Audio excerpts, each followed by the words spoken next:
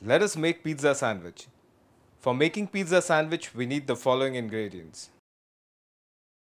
Take a couple of buns, slit the buns, and place them on a heated grill. Brush them with a little olive oil. Spread 2 teaspoons of pizza sauce over two of the halves. Sprinkle 1.5 tablespoons of mozzarella cheese over each halves. Sprinkle 1/4 teaspoon black pepper powder and place some basil leaves and lettuce leaves on top of each halves. Spread 2 teaspoons of pizza sauce over the remaining two halves and cover the earlier halves with them. Grill this again and serve hot.